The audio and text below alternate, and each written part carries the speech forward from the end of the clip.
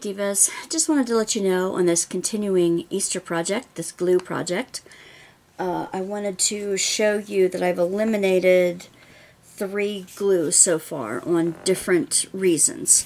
The first one I eliminated almost right away was the E6000 spray. I didn't realize at the time that you needed to spray both sides of an item and let them dry a little bit before you stick them together. Now this is fantastic glue. It works on larger surfaces. It doesn't work on tiny little surfaces and ones that you can't spray on 2 sides. So what I would use this for, and I will use this for, is if I have like a woodcut or something, a base, a larger base, and I have fabric or something else to put together with it, another larger size, what I would do is spray both of them, leave it out for a couple seconds to get sticky, and then carefully put one over top of the other, and that will stick. That will do very well for that. But for this type of project, it doesn't. I recommend this glue for other projects. E6000 spray adhesive. Okay, that's the first one. The second one is this. The Aleene's The Ultimate. Now, this is good in small quantities. It is very good at keeping the diamonds in place where they belong and doing it quickly, fast set. But it smells horrible. It smells awful. I will continue to use this for like jewelry, small pieces that I know a little dab will do ya, and things like that I needed it cement right away. It's like a super glue. It does it quickly, it does it thoroughly, and it does a great job. But you know, I would do it outdoors or in a well ventilated area, and I would only do it just a drop or 2 at a time, not a whole line at a time and then do it a couple lines in a row, and it smells horrible. It's the Aleene's The Ultimate, and it does what it says it does. It's a great glue, but don't use it indoors. Don't use it on large quantity items. That's the recommendation on that one. And let's see, on another one that I've eliminated for smell only is the regular E6000. Amazing E6000. Again, it's a different scent than the first one. It does work perfectly well, but oh my gosh, it's just, the smell is just awful. It's a little bit better than the other one, but not by much. I mean, everything I put on here, it stays, and it grabs fast, and it does what it says it's going to do, and it keeps it on. It's nice and solid. Excuse me. It's nice and solid. So I would use this, and I will use this again, but I will use this on small areas, in a well-ventilated area again, and I will not use it on larger projects, unless I'm sitting outside at the kitchen, at a picnic table or something. I will not use it inside again. Right, so that's the regular E6000 glue. I've only eliminated it for this type of project. Now, if you're doing a large thing, like a large chest or something that's very large, just do it outside. That's all I can recommend at this time. All right. The other one, and I said I have 3, but it's a 4th one. The reason I'm eliminating this mainly is because I'm running out of it, and it stays sticky. This is the E6000 Extreme Tack, and again, I would use this for jewelry. This does not have the smell that the other 2 do, but it stays gummy. Like even now, I can move and reposition some of these little beads on here, and it stays sticky. And I've said it before when I was working on the woodcuts, that I have to put powder or some kind of thing over top of it afterward so that it doesn't stay sticky, that it doesn't stay gummy. And that's the only thing that I have a problem with this in. It's called Extreme Tack. E6000 Extreme Tack. repositionable glue. It's the repositionable gel. Now, if you don't want it, it eventually sets up hard. If you want to be able to get to the end of a project and still be able to move a few things for a little while, it's perfect for that.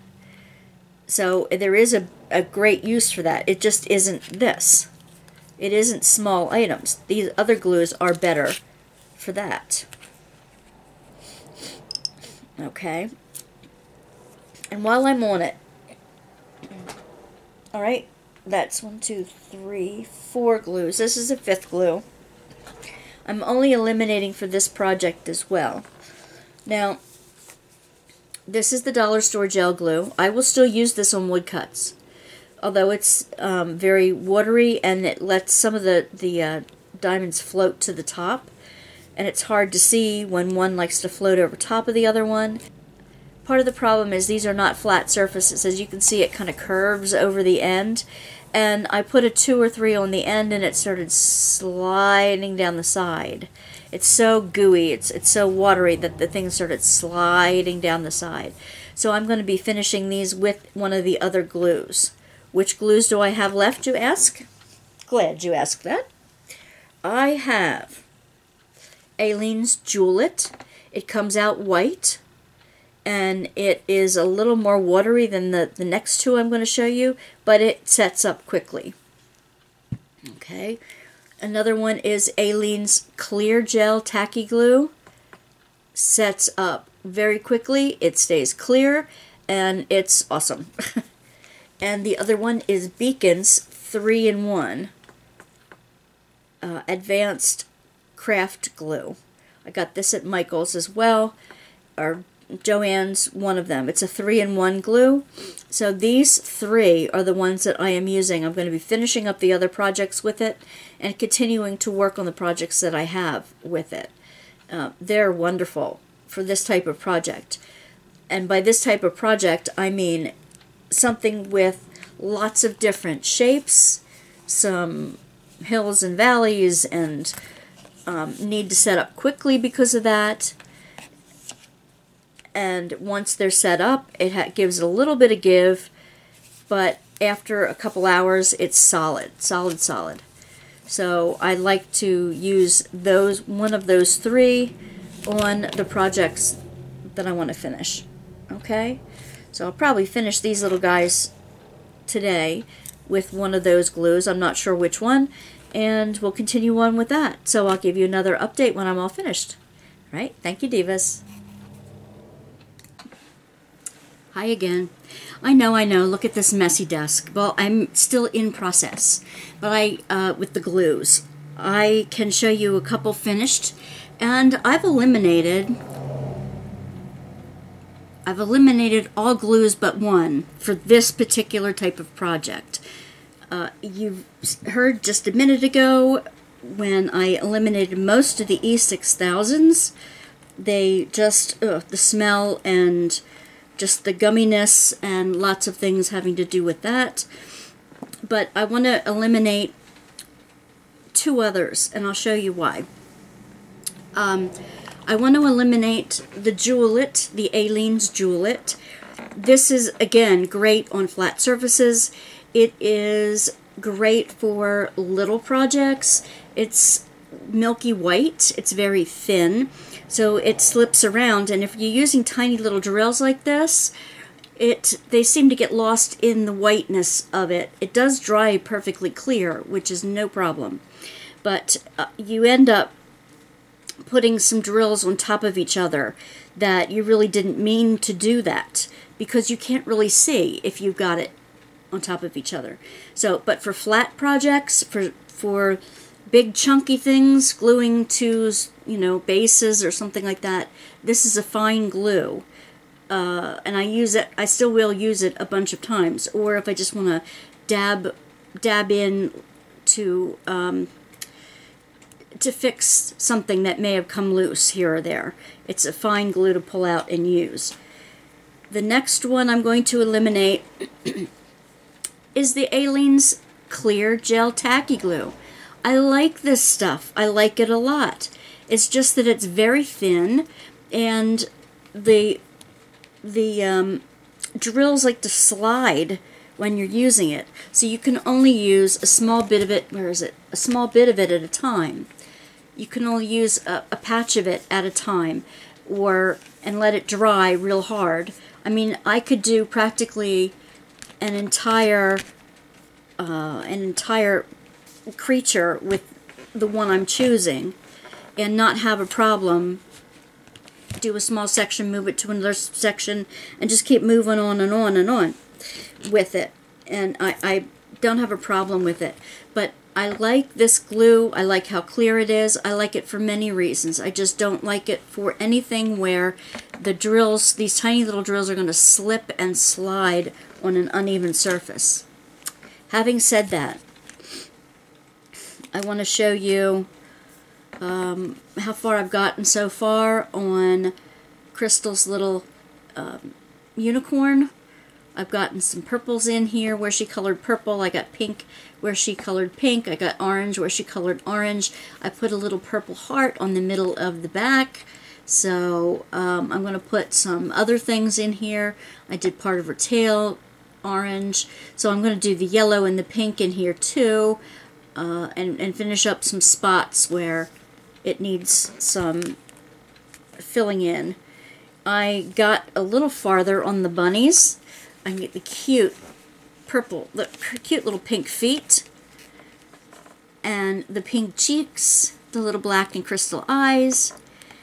These are just 5200 ABs, or you could use 3865, the color ABs. These are what I'm using for the top of the ears, though, are the little pearls, or the little half pearls. Okay. And you have to be careful. They like to flip over, just like the regular drills. And if they do flip over, then it takes some of the coating off the top of the shininess. So I'm doing this. These are a little bit at a time as well. And the rest of these are all ABs. Just the top, the ears are pearls. It's very difficult to get in between the ears. I'm doing it all. These ears were wider than these for some strange reason, and I was able to get in between these ears a lot easier. But I just keep using my tweezers and my wax stick. It's almost down to nothing of a nub right now. I have to sharpen it again before I continue to use it. But I will continue doing these until they're finished. I want to show you, I'll show them to you at the very end of this video as to, you know, as to what everything is finished looking like. These are the ducks. Somebody suggested that I make one of them yellow. I am still making them both white because of the white base, but I found some yellowish off-white, kind of like a cream color AB, so I'm using that for the wing, and the wings are the flat white too. These are just plain white ABs. Okay, the only shine on it is the nose and the wing, you know, the ABs for the wings that I'm using. I'll show you them at a different time. I finished the stars. Now, one thing, this is the glue that I decided on, the 3-in-1, the Beacon 3-in-1 glue. It's a clear gel glue. You can see what you're doing. It has a very light odor. You know, if you can't stand any odor at all, use the Aleene's, the tacky glue clear gel. But I use this. It has a very light odor, and it's not a problem at all. The only thing you might want to be careful about is if your drills, your gems, or whatever flip over, you get kind of these dull spots. When you have to flip them back over immediately. If they're going to be upside down in here, you flip them back over immediately, because this sticks strong and it sticks quickly, and it kind of puts a hazy, if you have too much of the glue down, or if these flip upside down in the glue and you turn them over, it'll have a hazy look to them. So replace them instead. But these, I got my two little stars done. I only did the top in the gems, And these two are adorable.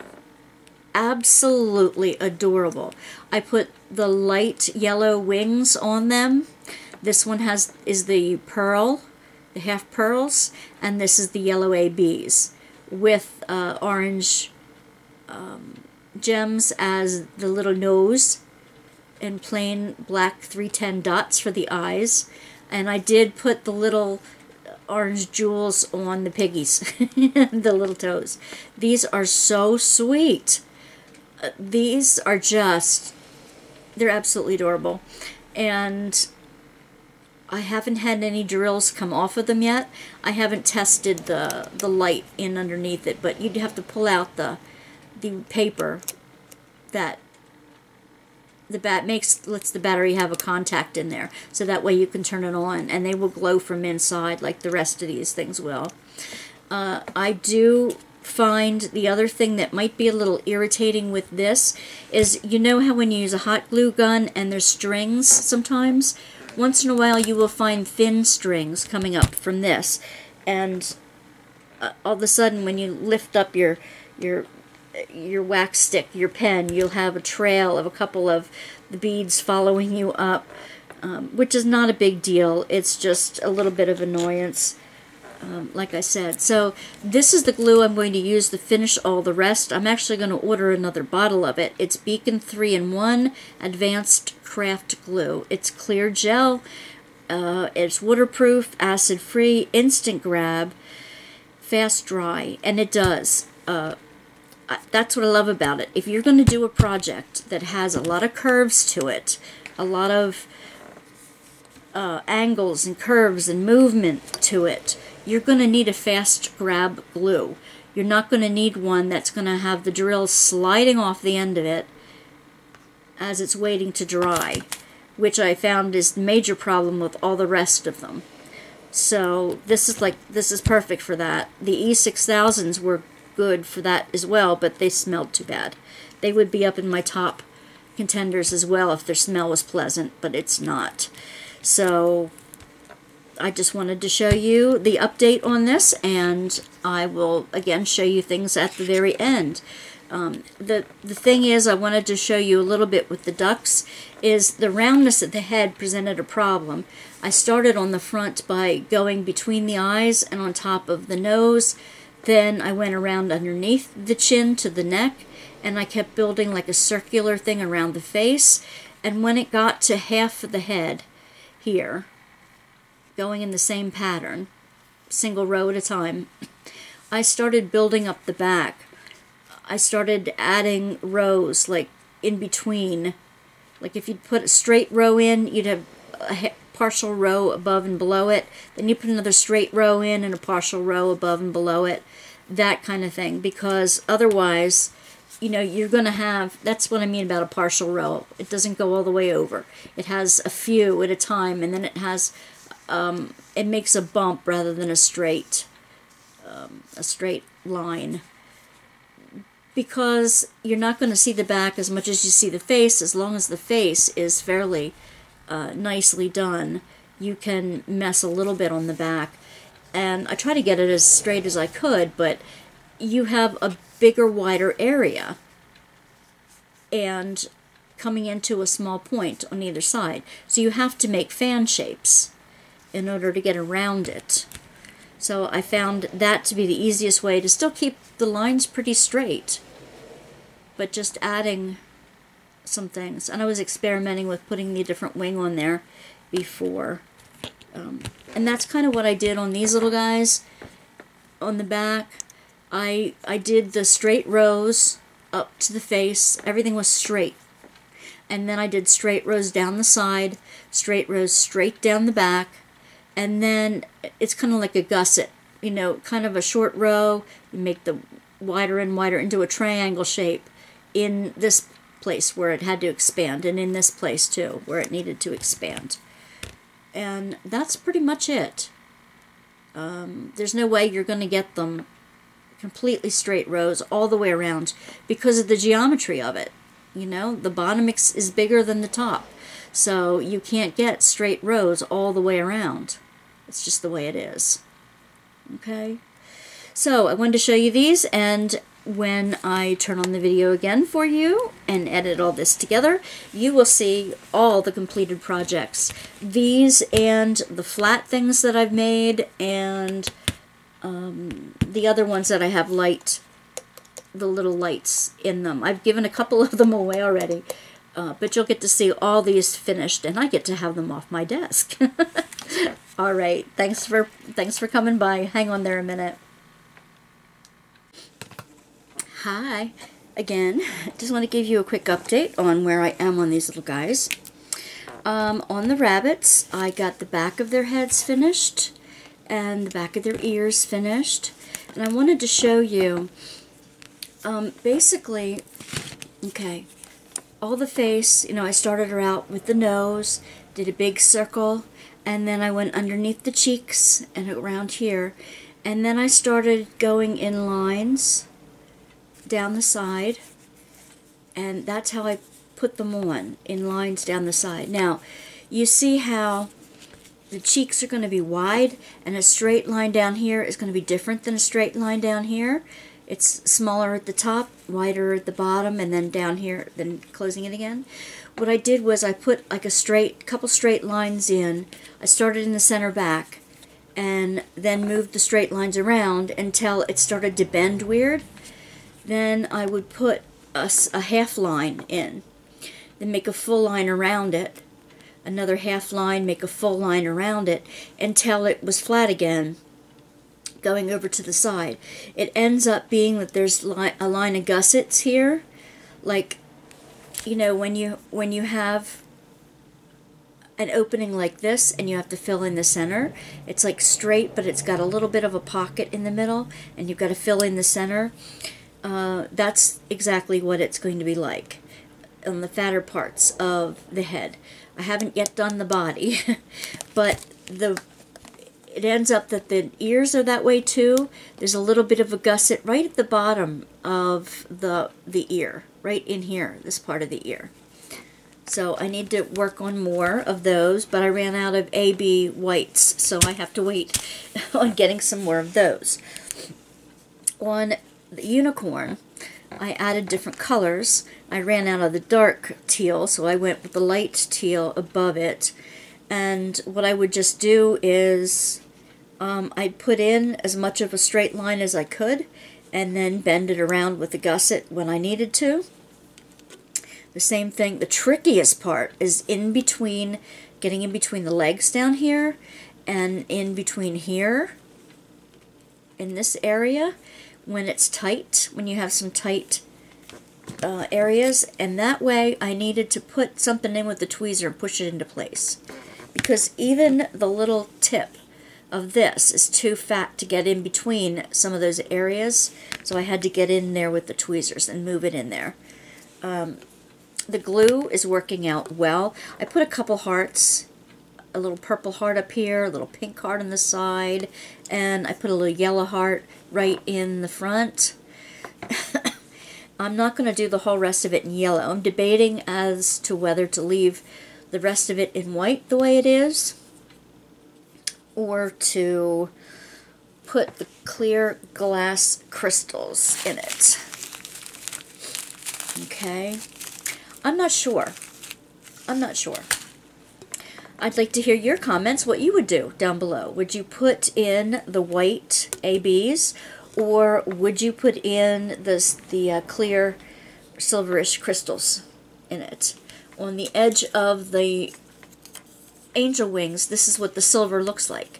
So the whole thing would look silver in there, or we'd leave it white, kind of like the duckies. It gives it some texture, the way the rest of it's going to have texture. So that's an idea, so leave that down, your comment in the comments below, what you would choose. Okay, now these are with non-ABs, and what I chose to do on the wings is, I should have picked a better yellow. This is a very pale, like ecru instead of yellow. I wanted to make, somebody in the chat on Tuesday night said, oh, you should make one that's yellow. Well, I would, but it's got a white base to it, and at the time I didn't have enough yellow, extra without digging in a whole pile of, I have a lot more squares than I have round drills, so I needed to dig for them. So I know I had a whole lot of white, so I was using the plain white for that. These are not white ABs, however, the ecru is an ecru AB, so it's got a little more shine to it in the wing. And then I thought, for a cute little tail, I'll put the ecru there. I could have done the orange that I did for the nose. I could have made a cute little tail out of that, and maybe I should have used more of that in here. But anyway, what I did here was, again, around the nose and the mouth, and then it started making full lines. And then in the back, to get over the bulge of the back of the head, I started straight lines around the back here, and then gussets in between lines to make the head, the back of the head, wide. The back of the tail, I just started with 1, and then I put 5 around that, then 7 around that, and then whatever worked out around the ends of that. And in the front, I did 1 layer all the way around the neck, and in the front I started with the center seam and did a bunch of, I kind of tried to imagine the way the feathers would work. Like if you pet a duck, which way would the feathers go? Probably wouldn't work that way on the head, but the front, I thought it would go down, and that would eliminate a lot of the curve. So when it got to the wing, now I only have short pieces to do here, and short pieces to do underneath. I don't have these big gussets that have to form along the side. So that's the way that's going to be, and I'll show you in the next video the end of these things. One caution I wanted to say with this glue is sometimes it does puddle. You don't need a whole lot of it, but if you accidentally sluice it over the edge and you're not going to use that edge right away, like you put the drills down and there's still a wetness on the edges of it, take your finger and kind of roll it off, because it gets rubbery right away. Roll off that extra rubber, because when you try to put the glue down, the fresh glue down on top of it, the drill doesn't sink all the way down into it. It doesn't always activate on itself, so it has like a little bit of a bump. When the glue is dry, I can still roll it off, but the extra off. But I'd rather, when you put it on there, when you put it on when it's still wet, it's easier to just wipe off with the tissue or with your finger. And that's what I would suggest doing. When you leave it go, don't leave any glue slopping over the edge when you go to put it away. Okay? So that's it for the beginnings of this. I will show you in the next one the ones that I have finished, including the lights and all that, and I will show it to you after they are, you know, polyurethaned and that kind of thing. Also, I would store the glue like this. I got a glass cup, and I'm storing the glue like this because it's already down to here. Since this is my favorite glue now for this. Like I said, slight odor, but not a whole, it's not bad. Not a whole big thing.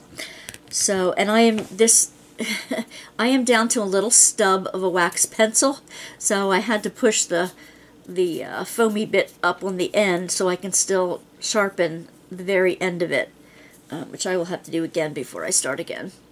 It just takes a couple turns through it. 1, 2, 3, and it's ready again. Just make a little point on the end again. Okay?